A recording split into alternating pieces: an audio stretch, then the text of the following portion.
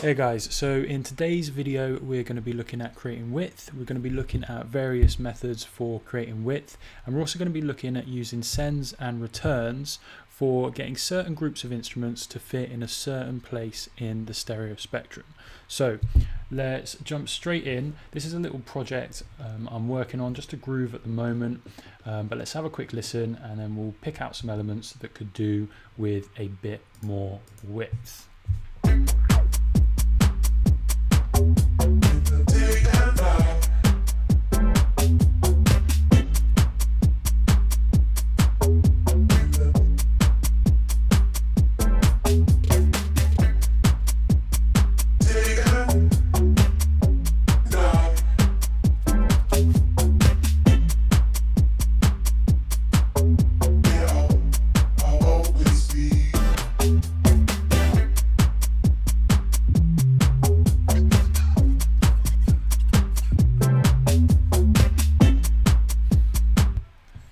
Okay, cool. So quite a sort of straight groove going on there at the moment, and then you can see that I'm playing with a few different melodic elements, just kind of fitting them in and then really building this track from there.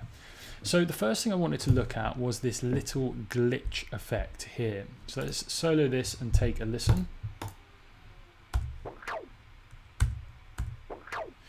Okay, so it's kind of like some sort of phasey glitch. I've added a little bit of saturation here. But what would sound really nice, I think, with this one is if it was nice and wide. So at the moment, if we listen again, it's bang in the middle. It's got a bit of stereo information, but it's pretty central. And then when we hear that in the mix, it kind of gets a little bit lost. Okay, so I'd like that to kind of just fill out the side information a little bit more. Now what I'm going to do is I'm going to use something called the Hass effect. Now this is a plugin from Kilohertz, which have some really good tools, and I use quite a lot. Now I am going to show you how you can do this with Ableton stock plugins as well, so that anyone can achieve this. Now basically how the Hass effect works, it's a psycho audio phenomenon, I think is the correct terminology, and basically what it does is it delays one side, one channel, either left or right channel, and then the difference in time tricks our ears into thinking the sound is wider apart. So let's have a look how this plugin's working. I can set my delay time here and I can choose which channel I'm going to delay. Now this in milliseconds is a very short amount of time, so it's not going to be audible in the way that a normal delay would be. It's just very slightly knocking off the timing on one side. So let's have a listen and let's have that off. Okay, so you should be able to hear the difference there, that is now sounding really wide, and it's kind of like floating over your ears. It doesn't sound like it's bang in the middle there. It's now going really wide. So let's listen to that, how that sounds in the mix now. Okay, it's probably a little loud, but I really like that effect. Okay, it's much wider, it's allowing the kick and bass its space in the middle, and it's just floating over the side of the mix. I think that sounds really cool. Now, if you haven't got Kilohertz, we can use exactly the same effect in using the delay plugin. So I'm going to load up a normal delay here. Okay, and we can hear that it's just delaying like we'd expect. I'm going to put all the wet and dry to 100%. I'm going to take the feedback down to 0. I'm going to take this link off and I'm going to unbeat sync these. Now I'm going to bring this left channel here all the way down to 1 millisecond, and I'm going to choose my delay on the right channel. So let's have a look what we had on this one. About 15 milliseconds. So let's do the same here. About 15 milliseconds. There we go. And let's listen to the effect. Okay, let's try that one again. And the delay. Okay, it's achieving pretty much exactly the same effect. Now there is one difference here. Our left delay is delayed by 1 millisecond. We can't go down to 0 on this. So this, what we can do to counteract that is then come to our track delay here, just press this little D on the right hand side, and what we can do is we can increase this by 1 millisecond, and then that's kind of counteracting and cancelling out the 1 millisecond delay here. Okay, sounded pretty good. So that is using the Hass effect, and that's one method we can use. It works really, really well, particularly with things like that, little glitches, synths, things you'd like to be really, really wide. The Hass effect works really well. Now it's worth saying, the longer the delay time, kind of the wider it's going to sound. So if I bring this right down to, let's say 1.5, it's almost mono again, okay? So it doesn't sound very wide at all. Let's go the other way and put this all the way to, let's say 60. Okay, you can start to hear that's almost sounding like a delay now. Let's go all the way to 300. Okay, and now that's just a normal delay. But anywhere between sort of 15, between 30, no more than really 50, 60, you're going to be able to achieve that Hass effect without the two separate channels sounding like separate pieces of audio. Okay, so let's put that back down to 15 where it was. Okay, cool. Now the last thing I've done here is I've used the utility plugin to take out all of the side information under 500 Hertz. Okay, that's just not needed. It's going to create phasing issues on our mix. Okay, still sounds nice and wide. Now I wanted to talk about another way we can use this Hass effect, but actually on a send. So let's say that I'd like to make this sound nice and wide, but I also want to keep some of the mono information. What I'm going to do is I'm going to set up a send here, and I've called this wide 1. Now the first thing I've done is add some saturation, and I'll explain why in a moment. Now I've got our Hass effect here again, and our bass mono effect to take out all of that side information. Now once you've set up the Hass effect, it's worth saving this as maybe even the default preset, or just saving as a preset so you can just quickly drag it in each time. Okay, so let me send to that. Let's have a listen.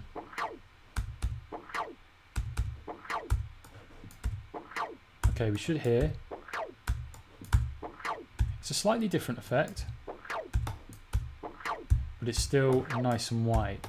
Now the reason I've got some saturation on here is to kind of break up the audio a little bit, because if we're sending that mono signal to our Hass effect, on our information in the middle and our information on the left and right is now exactly the same, and that can cause phasing problems. So if we add a little bit of breakup using the saturator, that can often get rid of those phasing problems.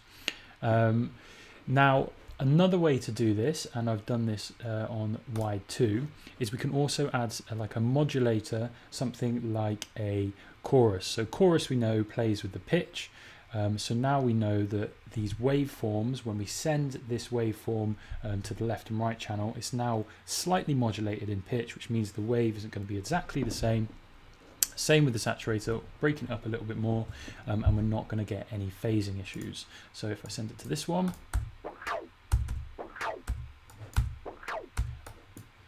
we should get the same effect there. And now I'm going to make this a little bit wider, about 15. Okay, so you should be able to hear that working on both channels there, making things sound nice and wide. Okay, now the next way, I was going to say as well, so I'm going to do that for these hits here as well. So let's just listen to these. I want to keep the mono information of these, but I also want to make them a little bit wider. Okay, so they already got a bit of width in them, but I'd like to make them a little bit wider. So I'm going to send them to that set wide 2 there. Okay, we can hear the chorus there, so we're just going to bring that down. Okay, it's adding a nice amount of width to those, not too much, and it's just complementing that sound. Let's have a listen to that in the mix. Okay, so we can hear those synth elements are now sitting really, really wide in the mix. Now, the last thing I wanted to talk about on these sends and returns, this first one is going to be my wider wide, and this second one is my slightly less wide. Okay, now all I've done using the utility plugin, I've kept this one at 100% width, and then this one here I've adjusted the width just to bring it in slightly. Now I could also play with the delay time and have a shorter delay time on one channel and a longer delay time on the other. Up to you how you do it. You should achieve similar effects with both, but play around and see which one you like best. Now the reason for doing this is really, really good for getting a certain group of instruments all in the same space in the stereo spectrum. So let's say that I wanted all of my synths to be really wide, and then I wanted some percussive elements not to be that wide, still have a bit of stereo width. I could then send them to my second wide here. So it really helps to group instruments and sit them in the same space on the stereo spectrum. So it's a really useful tool. You can set up as many as you want. You can sometimes have, I find, up to 3 works. 2's usually enough. I usually have some really wide stuff, usually synths, then some stuff which is somewhere in the middle, and then I'll have a few lead elements that will have their own space. So I'll use different techniques for these lead elements. I won't send them to any of these returns. I'll use something else to create some width, and then that way I find that those lead elements then have their own space. Everything else is at one point or another or in the middle, and then those lead elements, they can sit as kind of a priority in the mix. So talking of those lead elements, let's have a look at a couple. Now this is a plugin that a lot of you may have. It's from the Sound Toys bundle. Okay, it's called Microshift. Now Microshift is particularly nice on things like backing vocals. It's nice on synths. In this instance, I'm using it on a little guitar chop. Let's have a listen to this guitar chop without the Microshift on. Okay, this is sampled from a song, and there's quite a lot of low end and percussion on there at the moment. So let's try and ignore that. Okay, yeah, there's like a kick in there as well. I'll get rid of that later with some EQ. But let's put the Microshift on. Okay, so we can hear somewhere in here, it's probably doing something similar to the Hass effect. We can choose how much of the mix we want in. We can choose a focus frequency that we'd like to kind of focus the width. And then we can choose how tight or how loose the delay is. So do we want it sounding like it's wide but tight together, or do we want it sounding wide but it's a bit kind of out of sync with the original audio? And then we can detune the audio as well. So things like synths, it's really nice to push the detune and make them a little bit looser. And then sometimes with more snappy elements, you can obviously tighten them up but still get a bit of width. So that's something you all might have. It's a really good tool because you get to dial in exactly how much you want, and you maintain all of that original information. Okay, next we have a little fill. Let's have a listen to this. This is just a little snare. Okay, let's get rid of what I've done there. Okay, so it's got some reverb. It's being sent to my room reverb. Let's have a listen to it in the mix.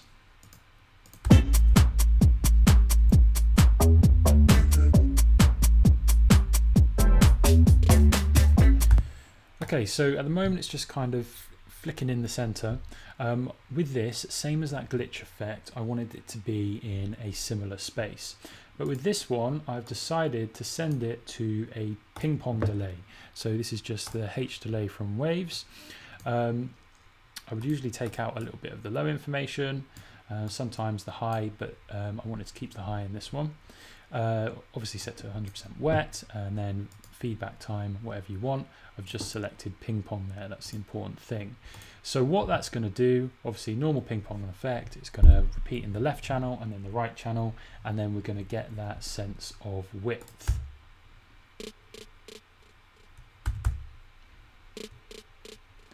Okay, cool. So we can hear that the original signal is bang down the center, mono, and then we have the left repeat and then the right repeat. Let's hear that in the mix.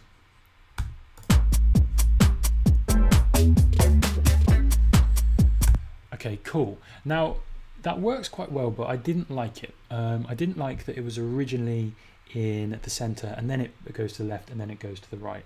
I almost wanted it to be wide initially and then do the left and then do the right delay. So what I've used, and this is another Ableton stock plugin, is the vinyl distortion. Now what we're going to focus on is this bottom section here, and what this does is it distorts or saturates the side information, okay, and we can choose the amount it does that by. So let's have a listen in solo. Okay, so you can hear it slightly changed the character of the sound. It's added a bit of distortion, but you should be able to hear it's so much wider. Okay, now I really like that. So that's initially a lot wider, and then I think in the mix, it's just gonna have a lot more presence and stay out of the way of the important information like the clap that I've got in the center.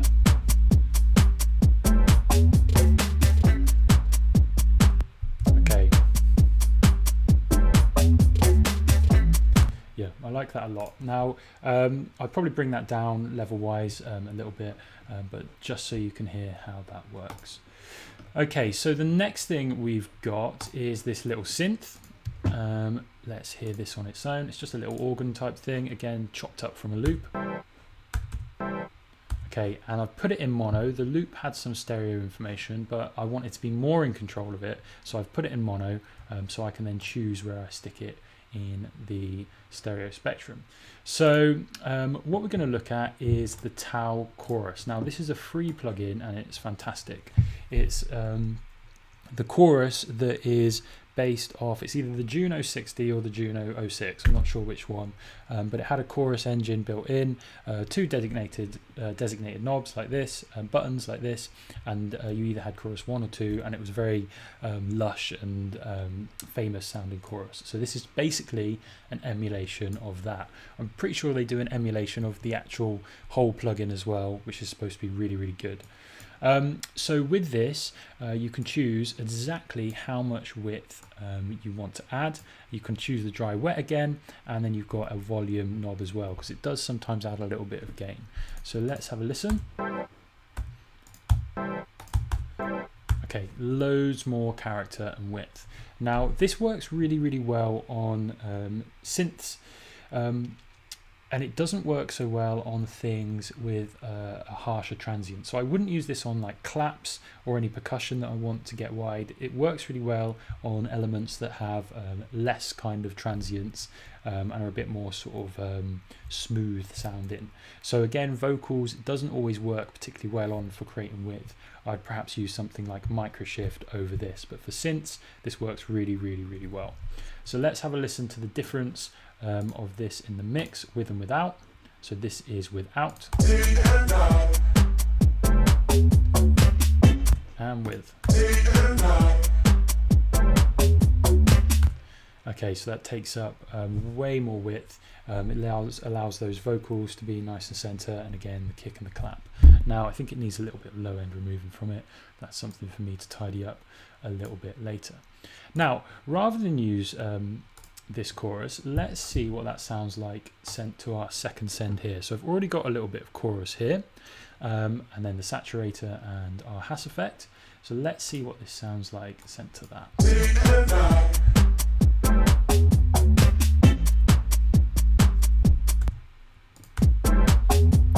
Okay, it loses a little bit of its clarity, but I still like the effect. I think perhaps I'd get rid of the width and keep the width to 100%, because it's seeing as it's a synth, and I'd rather have that nice and wide. That sounds quite good.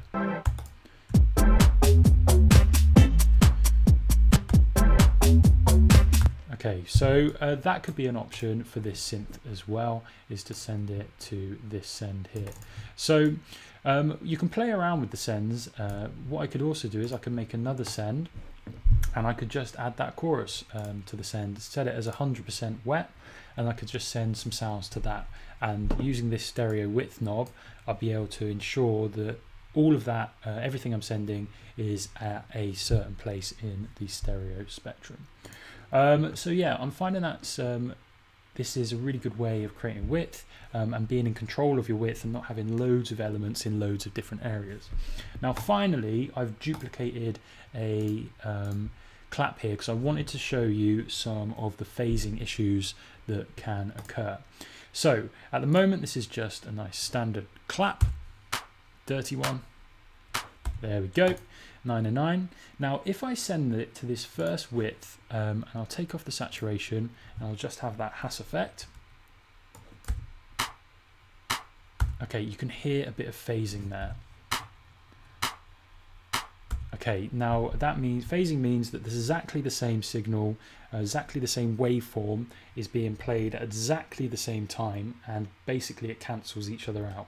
So one way of getting rid of phasing is to invert the phase. Another way of getting rid of phasing is knocking it slightly out of time, or if you play with the pitch or like the character and tone of the audio, you then create a slightly different waveform, and then as they're traveling, they're doing slightly different things, which means they won't cancel each other out. So that's where the saturation can come in handy, but sometimes the saturation is not enough to get rid of the phasing, so you have to use something like a chorus instead. So let's send that to our second width one, and we can hear there's not any phasing there, but it's created that nice amount of width. And also this isn't set to 100%, it's just set to 60, and I find for percussive elements it's much better to keep them yeah, if you can make them wide, but it's much better to keep them tighter together, more like a drum kit would be, rather than really wide. Sometimes works, but as a general rule it's nice to keep the percussive elements in a tighter space. So yeah, so that's a couple of tricks you can use for creating width. The Hass effect comes in really handy. There's not really anything you can't use it on, and it just creates so much width. And what I would think about when you are creating width is think about what you want your widest element to be, and then kind of work in from there. We're always going to have kick and bass down the middle of our tracks, but then synth elements, pads, backing vocals, they can be nice and wide, and yeah, you can get kind of really creative with it.